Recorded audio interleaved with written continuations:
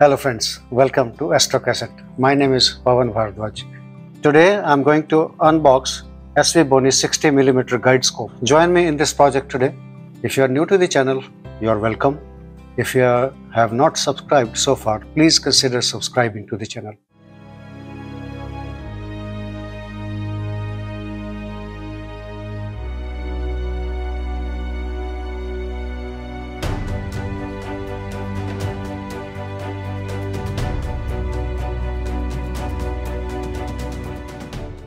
I got this guide scope primarily for my Celestron Edge HD8 Telescope. This guide scope will serve two purposes. Number one, it will act as a guide scope during astrophotography, and number two, when I'm using the telescope for visual observations, this guide scope will act as a wide field finder scope. First, I'll unbox and assemble. Later, I'll demonstrate how this guide scope can be easily converted into a finder scope.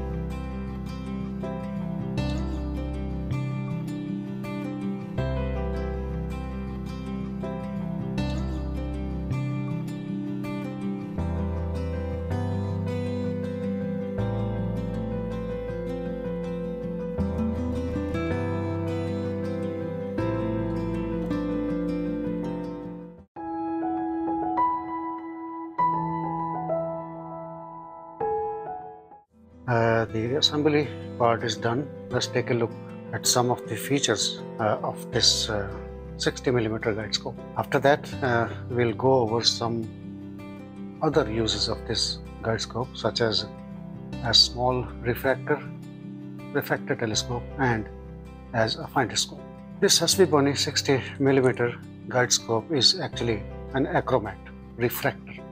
For guiding purposes, you don't need any apochromatic or ED glass. A simple achromat will do the purpose. The focal length of this,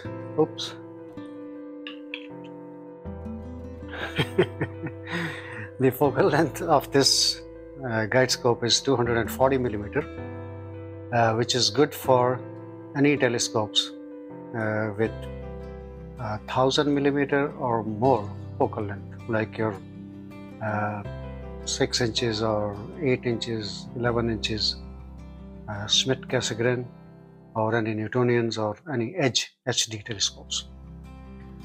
The focal ratio is f4, which is nice. The total weight of this guide scope is, as advertised by SVBONY, is 790 grams, But if we add a small guide camera like this ZWO120mm Mini, that may add another 100 grams. So the total weight on the rig would be about 900 grams, or you can say little less than 2 pounds, acceptable. So the guide scope comes with dust cap for the objective lens and another dust cap for the eyepiece holder. This part of the scope is actually a dew shield. So I just checked it, about 50 millimeter. The dust cap part of this scope is about 50 millimeters. So the objective lens is somewhere over here. So this 50 mm is the length of the dew shield. This part is threaded. So if you want to extend the dew shield, you can do it by adding more extensions. It comes with 2 tube rings with 6 thumb screws, and each thumb screw has a nylon tip. That means if you move the tube within the rings, the screws will not scratch the tube, there will be no marks on it. These screws are used to align the scope, balance the scope by moving it forward or backward. There is a small dovetail. It is somewhat universal. It is 1.8 inches or about 30 millimeter wide, and let me check.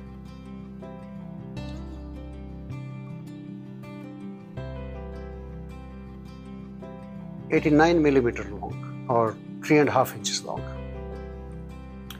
So it can easily go into any universal mounting bracket like this. I got this for about $12 or $15 from Amazon. I don't remember. But this universal dovetail goes into this universal mount, and you can tighten it from here. And if you need to balance it, you can move it forward or backward like this and tighten it wherever you want. One more feature of this dovetail mounting bar is that it comes with 5 threaded screws. 1, 2, 3, 4, 5. So if you want to attach more mounting brackets, it would be a little easy. Next, talk about the focus things. As you can see, this is a helical focuser, and behind that we have a draw tube. So for rough focus, we can just loosen this screw and move the draw tube until we get rough focus.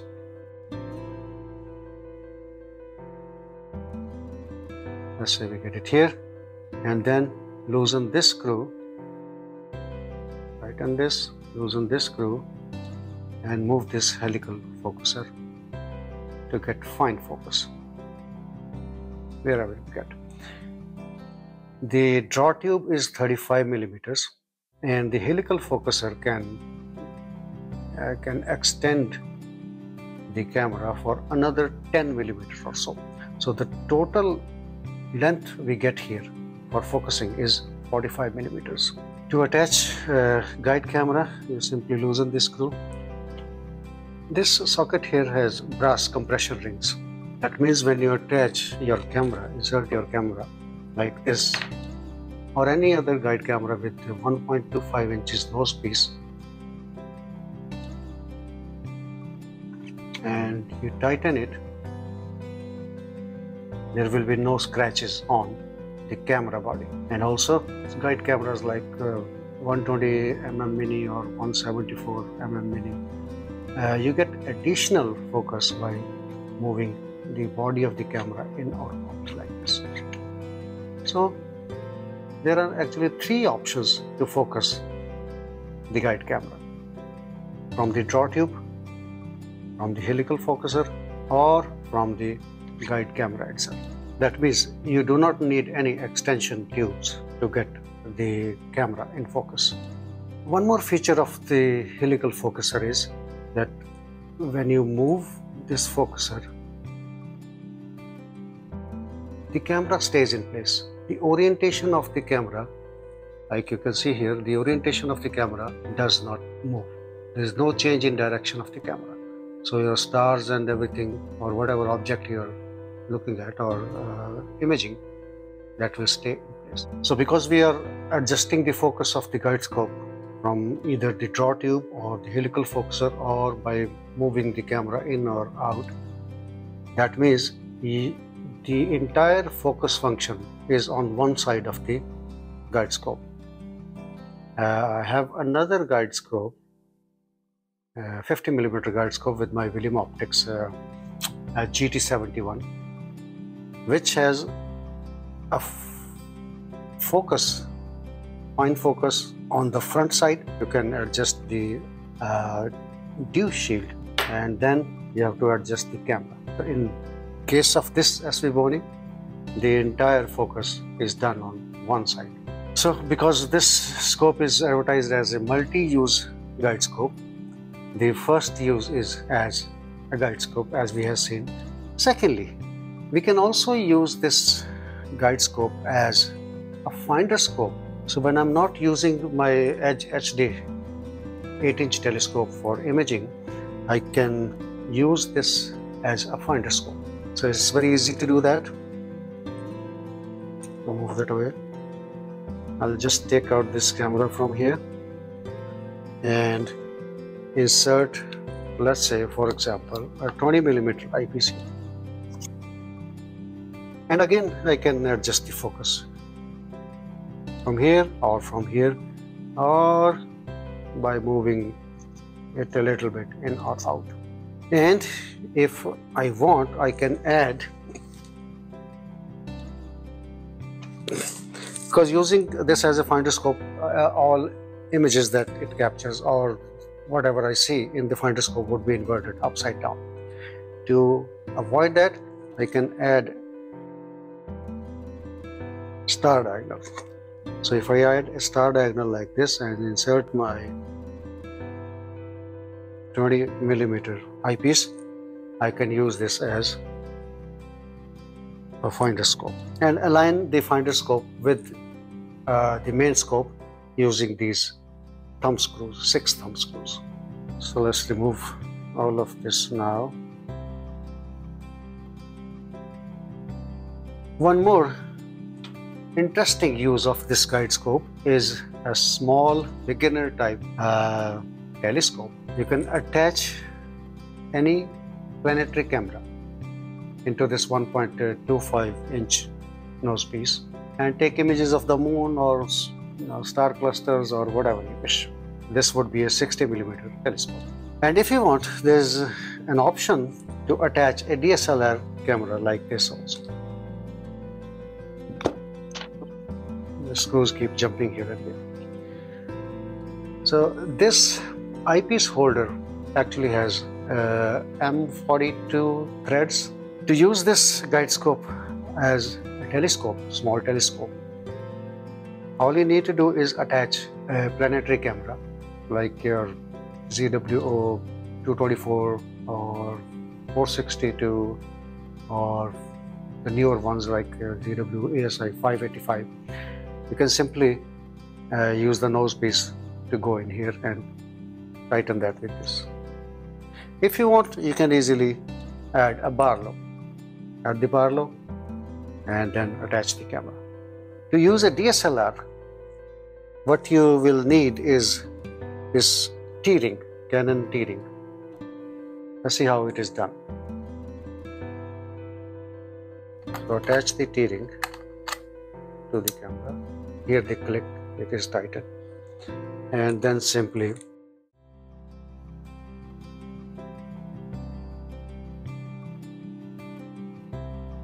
there you go. This is a small 60mm lens for the DSLR camera. To mount this on a tripod, you have two options. You can use this dovetail, and if it doesn't balance, you can just remove the rings along with the dovetail.